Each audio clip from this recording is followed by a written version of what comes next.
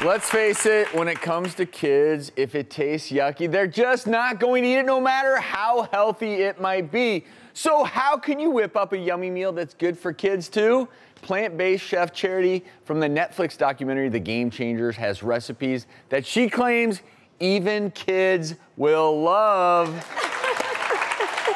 So I'm excited because I know I'm going to love all of your recipes. In a little while, we're gonna have some taste testers come out here. They are harsh. If they don't like something, they'll let you know. But I love the way that you cook because you really do. You take something that's a typical American meal, like pasta, and you make it healthy. Yes, yes. So what kinds of things have you brought for us here today? I realize with kids, they eat with their eyes first. So if you're making it a bright color and you call it something that they're familiar with, like superhero pasta or dino pasta, they're gonna be like, okay, I'm excited. So we'll use this example, because Yeah. you made this green and call it what? This is our dino pasta. Okay. And the green color is from kale and spinach. And the great thing about this, it's still plant-based, so there's no dairy in it, there's no animal products in it, and to get that creamy consistency is from soaked cashews.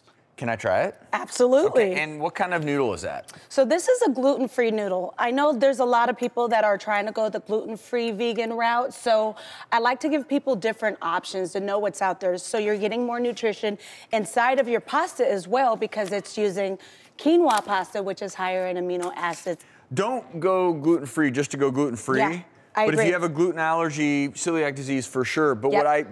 where you had me was when you said quinoa pasta. Yeah. Because what a lot of people don't realize is quinoa, much higher in protein, Yes. high in fiber. Absolutely. So I'm not just eating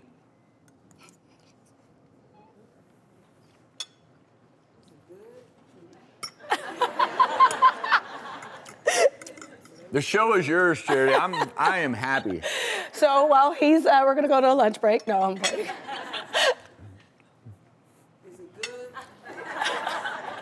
You don't have to ask. It is good. It's so tasty and well balanced. And you've got nutritional yeast in here as well? That gives it the cheese-like flavor. And the great thing with nutritional yeast, it still is added nutrients. It has B vitamins and zinc in it. The essential amino acids. You have everything in these ingredients. And I could make this. Oh my gosh, yes. Because I love cooking, but my skill set is that of a child. All right, what's this one?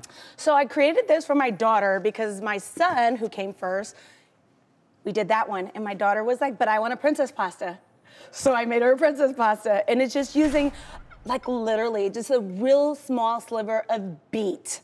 You can use the juice, or you could just put a little tiny roasted piece of beet into it, and that's gonna give it its pink color, which is gonna give it you, again, more nutrition.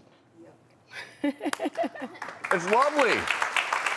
And what I love about using the beets is obviously the nutritional value, but we feed our kids these colored foods all the time, and I'm sorry, but adding in an artificial red number this to make it look red is not good. No. So this is such a great way to add color and flavor. Yep. And I use this exact same recipe for adults and make Alfredo and just put tons of basil and rosemary and thyme in it, and you make an Alfredo pasta out of it. So this is across the board. Well, you've got 2 yums from me so far, and last but not least, I'm intrigued by this because this is a glass noodle dish. What do you call this? This is our invisible noodles. So kids, you know, they all like to, at one point, want to go invisible.